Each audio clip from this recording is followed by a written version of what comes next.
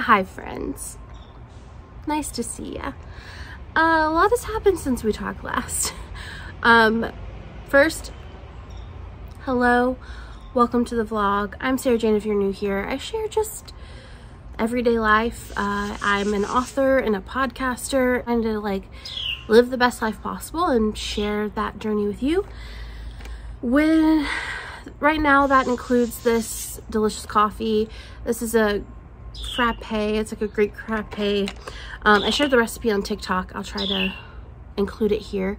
It's just instant coffee with brown sugar whipped up with water and milk. I am home from our trip. We've been home for about 5 days now, and we got home and we both, Obi and I, tested positive for COVID. So honestly, not surprising because we were doing a ton of traveling and we were in Florida, which is kind of like the COVID capital of the world right now. So we're not shocked. We're both triple vaxxed. Mine has been more serious, I think, than his has been, which we kind of also expected. Basically, for the last 10 days, I've not existed. Like, the end of our vacation, I really just kind of like slept all day, almost every day. It's just been rough. I started feeling a little bit better this weekend, but still not good enough to like do a ton of stuff. And so it's Monday. It's kind of like the day to get things done, but I really thought I'd feel better by now than I do. I don't feel great. Yeah, I really thought like by day 10, like I would feel less tired, but I'm still kind of like getting woozy a lot and stuff like that. So I'm gonna try to be as gentle as possible, but also this is a day where I need to get things done. I have some admin tasks I need to do. I had all of my podcast interviews for the month of July scheduled for this week. My voice is going in and out. Sometimes it's here, sometimes it's not. So I don't think that's gonna happen. So I need to reschedule those. I also have a photo shoot that I was supposed to model for this week that I need to check in with them, just see. I'm definitely no longer contagious. I want everybody who interacts with me to have that choice. So I'm talking to them. I need to like see if they want to reschedule or if they want to kind of push through.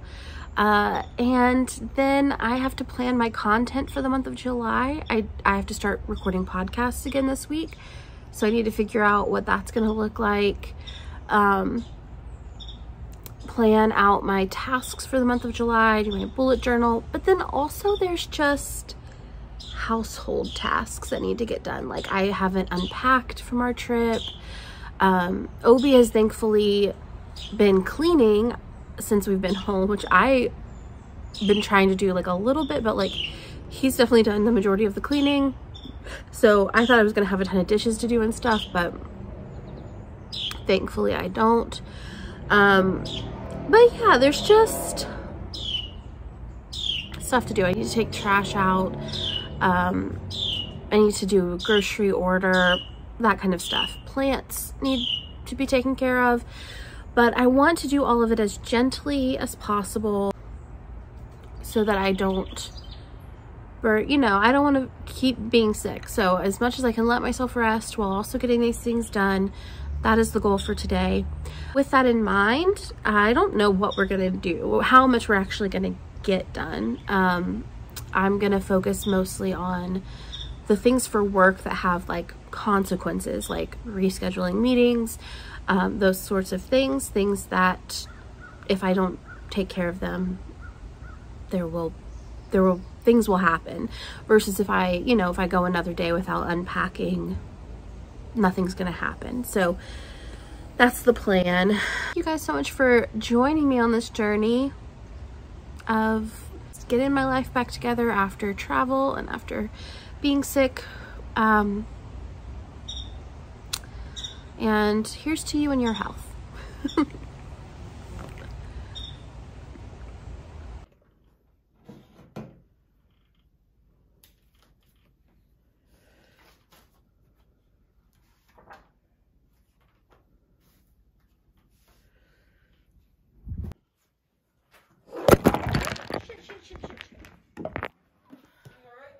Yeah, I'm okay. I just spilled it.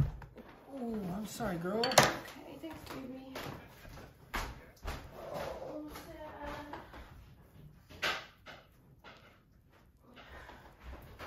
I hate when that happens. Yeah. Thanks for telling me no good. Well, it's a good start back. Basically, my phone fell straight into my coffee cup, dipped right in, and spilled it all over my bullet journal and my iPad and the table. So cleaning it up, but not a fun way to get started. Definitely not the least stressed I've ever been. Yay, I'm gonna make some more coffee. I guess the plus side of that is that I can now show you how I made this coffee. So I use instant coffee. I really like Cafe Bustelo.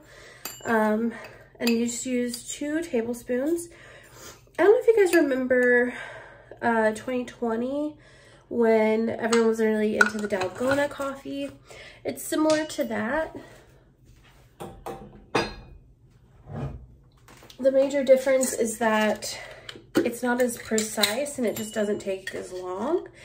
And you can mix it with water and then 2 scoops of brown sugar, or you can actually do 1 scoop of brown sugar, no brown sugar if you want to. You decide how sweet you want it. I like for it to be equitable. Then you just add some water. With the Dalgona, you had to do 2-2-2 or 1-1-1. You like an equal ratio. With this, you don't have to. So I just add a little bit of filtered water. So I added like that much, and you use your hand frother till it changes color, becomes a little bit thicker. And with this one, you're kind of frothing it till it froths a lot of the cup up. So you want it to become like stiff peaks. And if you see, if you leave it kind of like half submerged, it'll start to grow kind of rapidly. And that's what you want. See? And then do half milk, half water, all milk. I usually do half milk, half water, but I added a lot of water to this. So now I'm just gonna add milk. And then I like to add ice. And then you just add your ice. Ooh.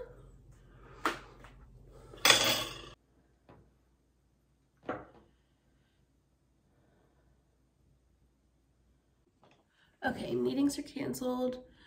At least like the ones I could cancel. I got a massage for Mother's Day for my mom, and I scheduled that for myself for when I get better.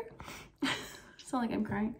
And now it is time to look at my content calendar for the coming month and figure out what kind of content I'm gonna make for podcast, Instagram, YouTube, and TikTok for July. Honestly, because my brain is not 100% here, I'm really just probably gonna look at what really needs to happen for next week. Kind of be gentle with myself for this week, and then figure out what content I need to make this week for next week. And let that be all right. So, yeah, that's what I'm gonna do now. And then next week I'll look at the rest of the month, but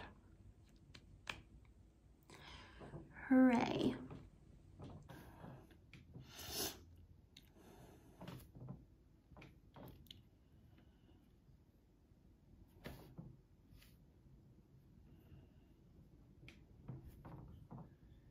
Okay, so I just realized that in my sickened stupor, got all of my edited podcasts from my editor on Friday and didn't schedule them this week, which makes sense.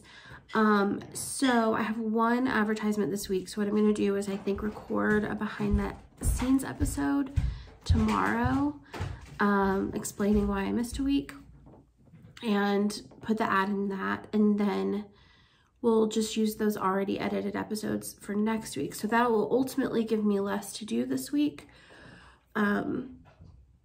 but will help give an explanation and I won't miss that ad spot. So I think that's going to be like a win-win. I just need to communicate that with my editor today, and then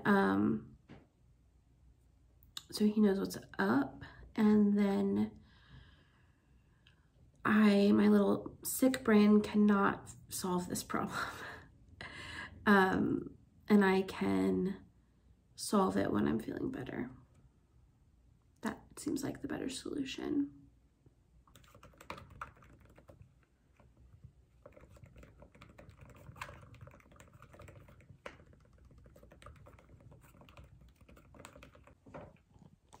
So I wanted to do a more collage-y style bullet journal this month.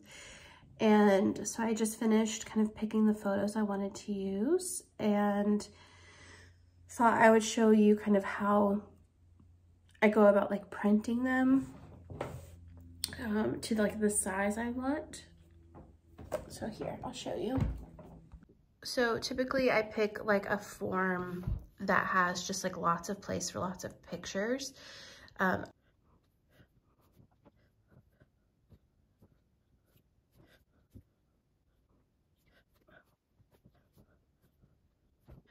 So very roughly, I just put in all the photos I wanted and put them in at different sizes and shapes so that they would not all be the same size and shape, and then print them with my printer.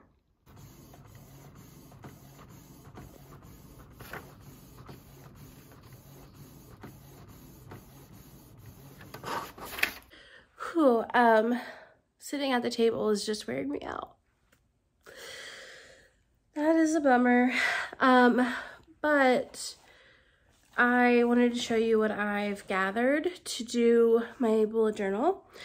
I have this brown bag that I'm gonna use to like as scrap paper. This is my bullet journal right now. I have my pencil case. This has like the markers I used for last month in it. Some washi tape, these stamps, and then I'll show you. Then my little bullet journal shelf. So this has markers in it. This has some washi tape in it, ink, stamp pads, and then tons of stamps down here. So yeah, all of these supplies. I'm gonna put a YouTube video on in the background and just sit down and try to do this slowly, relax, make it enjoyable, not like a really intense task, but just kind of like something to do with my hands while I rest. And I'll flip through it when we're done, show you what it ended up like. And eating at home. I'm trying to eat at home 5 days a week, no like eating out. It's really hard because it's just so convenient to get takeout or delivery, but I've been doing my best. So that's how I'm kind of tracking my habits in here. There's also like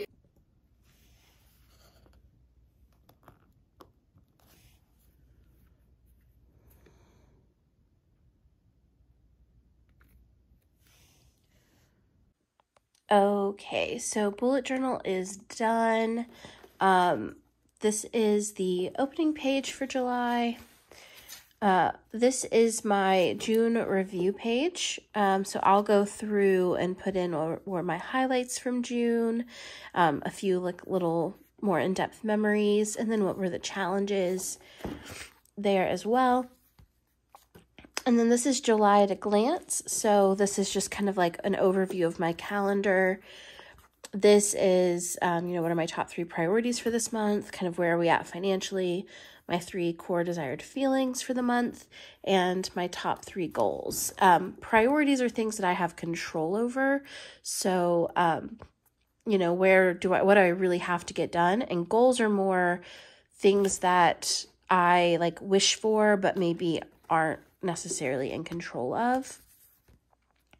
Then we have July. This is my just like running dates. So what I'll put here are any like important deadlines that I have for projects, or also any travel dates, any meetings that I have, things like that. And then July highlights, I'll just put a sentence every day of something good that happened that day, or like my favorite part of the day. And then this is going to be my weekly spread. It's really simple. I'll just put my appointments for the week here, tasks for the week in each of these boxes each day, and then any kind of like meal ideas that I want to have. And then I've glued in some pictures just to kind of get me started, but I want to start adding more photos into my journal so that I can like have a visual of my memories as well as, my words. So yeah, that's pretty much it. I'll fill this out sometime when my brain is fully functioning, and that will not be today. But for now, I need to sit down and actually look at my tasks, because I just need to get a sense of, well, here, I'll turn you toward me. For today, I do need to sit down and look at my tasks, because I just need to know where I'm at in terms of work, getting back into the swing of things. I think I've set myself up. I think I've problem solved well enough to have a pretty gentle week this week as I get better. But I still need to make sure that I'm on top of things. So I'm going to look into that, and then I'll check back in with you, figure out what we're doing next. I'm going to be honest, guys, that really took it out of me. I'm like full on wiped, so that's exciting. Last time I'm pretty sure I had COVID in 2019 before we knew what COVID was, and that's kind of, I think I've just been battling long COVID with my lungs for like several years, and so it's very scary right now, because when I was in the beginning phases of being sick, I felt really like not scared. It felt like, okay, we're sick and like we're just gonna deal with it. And now that I'm getting toward the end and there's some like lingering symptoms like fatigue and cough, it's kind of triggering me, making me feel really scared that like, what if, because I feel like I've been making a lot of progress with my lungs. They weren't like perfectly healed. I didn't feel like I was back to normal, but I did feel like I was like starting to make some progress, and I'm really scared of being kind of back at ground zero. I'm gonna get emotional.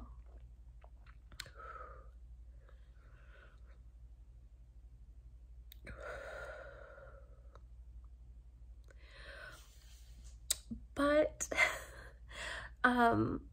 all I can do is just like try to take care of myself the best I can right now, so that I can prevent that, hopefully. I think last time, from what I've read, you're not supposed to take a cough suppressant because it can turn it to pneumonia. It can cause it to turn to pneumonia, and I was diagnosed a cough suppressant pretty early on in my sickness last time. So I think that's why it turned into pneumonia, which then turned into long COVID. So I am hopeful that this time will be different, but it's just scary, you know? But I think I'm going to honor that part of me that just knows I'm really tired and let myself rest for probably the rest of the day. This is the first day that I've really tried to do anything other than just like get home. And so I'm proud of myself for doing a little bit, but I'm not gonna push it. I'll do a little bit more tomorrow and so on. But thank you guys so much for joining me for this little attempt at getting back to life. And I will see you next week with hopefully more energy and good news about how I've recovered. So thanks for being here, and I will see you next time. Bye.